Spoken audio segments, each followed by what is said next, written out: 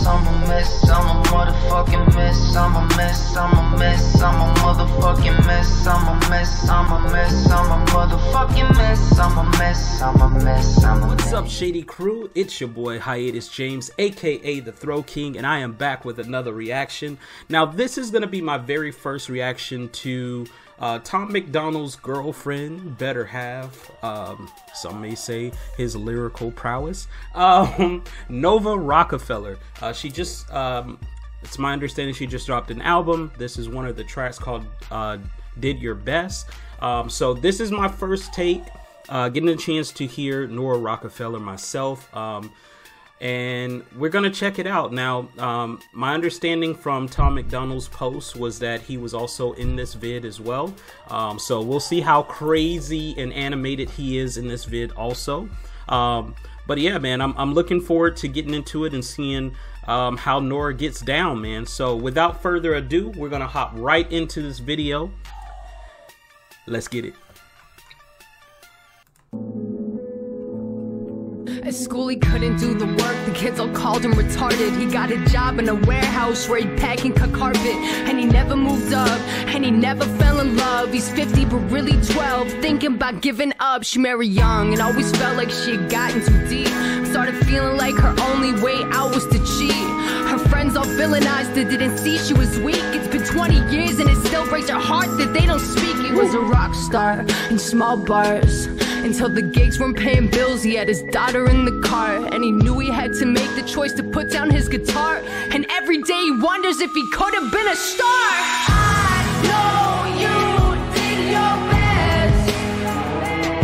There was a lot to lose, don't have to prove to me. I know you have nothing left, but there's more to you than the wars you lose, you'll see. Alright, man, it's so much to unpack already, bro. Like, we're like a minute and 3 seconds into this vid, man, and I'm definitely loving this. Nora is my type of artist, bro.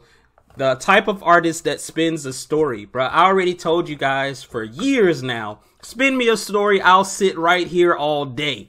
But she talked about, with the kid being 50 going on 12, bro, like having real adult life issues at an adolescent age. She talked about the mom trying to get out of the relationship because it's going sour, so like she's looking for the side piece, talking about the father aspect of it, you know, dreams, aspirations not really coming to fruition. But at the end of the day, you have nothing to prove, bro. Like, you did your best. You did what you thought was your best, bro. I rocks with it. I rocks with it. Like, we're in such a society now where everybody is so hooked on trying to impress the next person, bro. Impress yourself first. Be happy with you first. And I just love the way that she spent this, man, going from the youngest to what I would think would be the oldest, and kind of putting those layers out there. It's lit, man. I'm definitely digging this track so far, and just the way that she's breaking it and presenting it. And it definitely does, like, I can tell Tom Macdonald and Nora are like a unit because their flow styles are definitely similar, and the way that they present. Now, hers isn't so much in this track satire, but it's facts, bro. It's facts, and she's spitting nothing but it. But let's hop back in, bro. I just had to pause and share my thoughts because she gave us so much in the first minute of this track that, like, you can't just skip over that, bro. Let's hop back in. Diagnosed with Parkinson's, it's something she lives with. Was strong and independent, now relies on the children. Her voice shakes when she speaks, she's embarrassed, she hates to talk. And every day she wakes up wondering if new parts of her are lost. He got her pregnant before he could finish school. He got busy acting dumb cause he didn't know what to do. He ignored he had a girl till her mother stopped calling too. On his deathbed he wished for the daughter he never knew. Wow. She loved her family, 2 girls and 2 boys. Husband in the garage, she yells she's sick of the noise. And then one day he's out riding and he dies in a crash. Now she'd do anything to have the buzz of his soccer bat. I know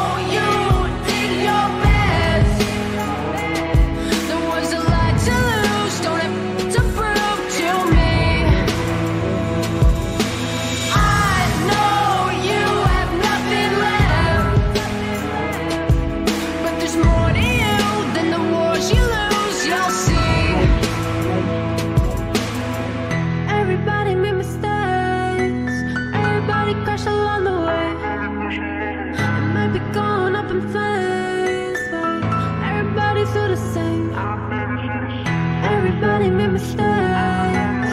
Everybody crash along the way. Facts. Might be going up in flames, but everybody feel the same. I know you did your best. Talk your shit, Nora. There was a lot to lose, don't have to prove to me. I know you have nothing left, but there's more to you than the wars you lose, you'll see.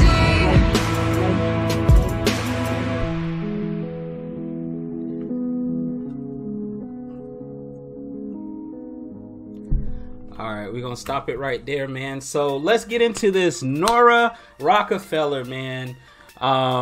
Know you did your best, man, or did your best. This was definitely a dope track, bro. Very heartfelt, plays on the heartstrings, man.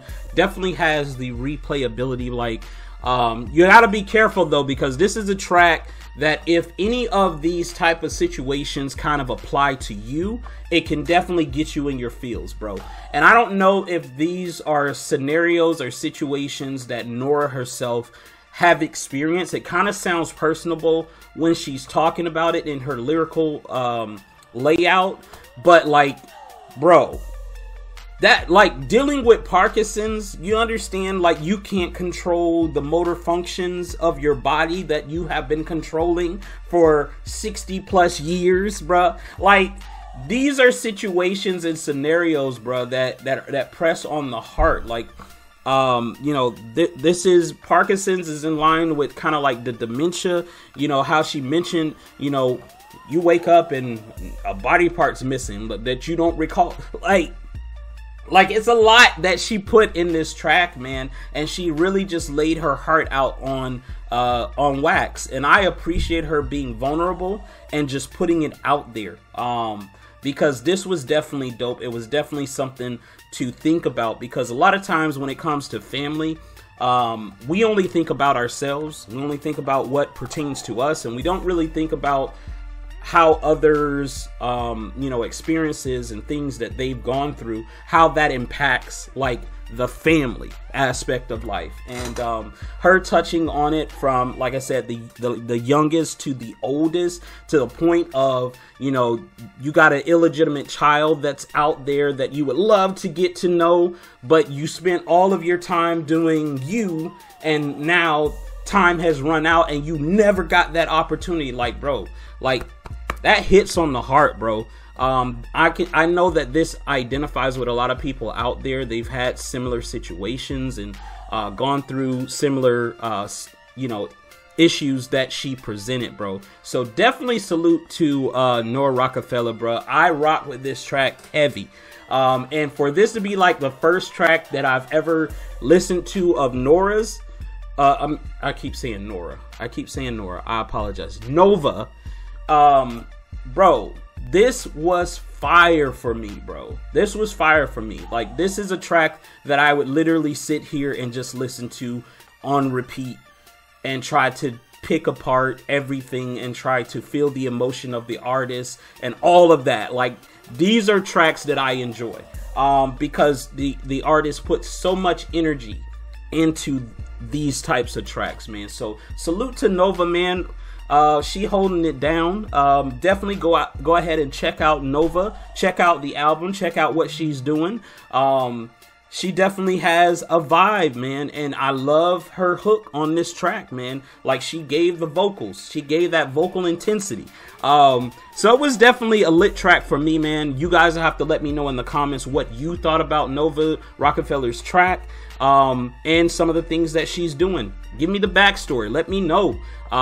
Definitely would love to hear it, but I'm gonna go ahead and keep this moving. Make sure you stay locked to this channel. Your videos coming up next. Make sure you smash that like, subscribe if you are new, and I will catch you guys in the next one. And as always, stay shady out there.